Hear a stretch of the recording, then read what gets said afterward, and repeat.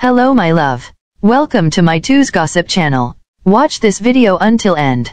Tony pulls truth out of Christine on new episode.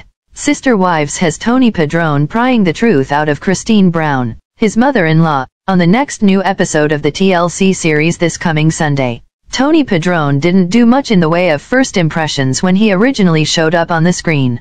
He was the future son-in-law of Christine Brown and Kody Brown at the time. Sister Wives fans were introduced to Tony as he planned his wedding to Kody and Christine's daughter, Mykelti Brown Paedon. His lackadaisical approach to things made him look nothing like a go-getter.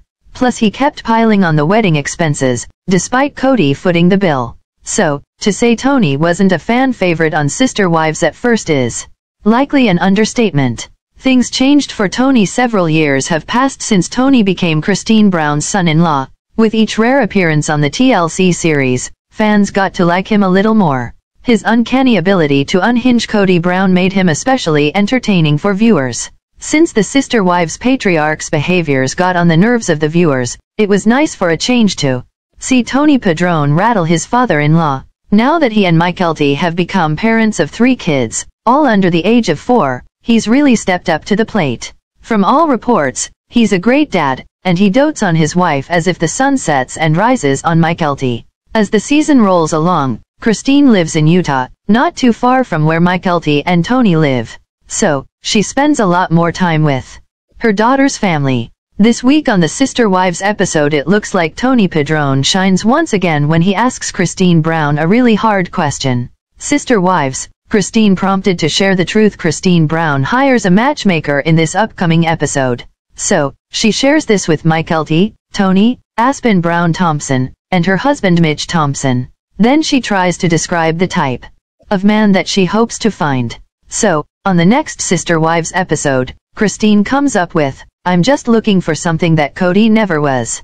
This includes Christine wanting someone who's a partner, along with being a good communicator. But he also has to be funny. She adds, "I'd love a sense of humor." Then they move on to the subject of polygamy and whether Christine is looking for another polygamous relationship.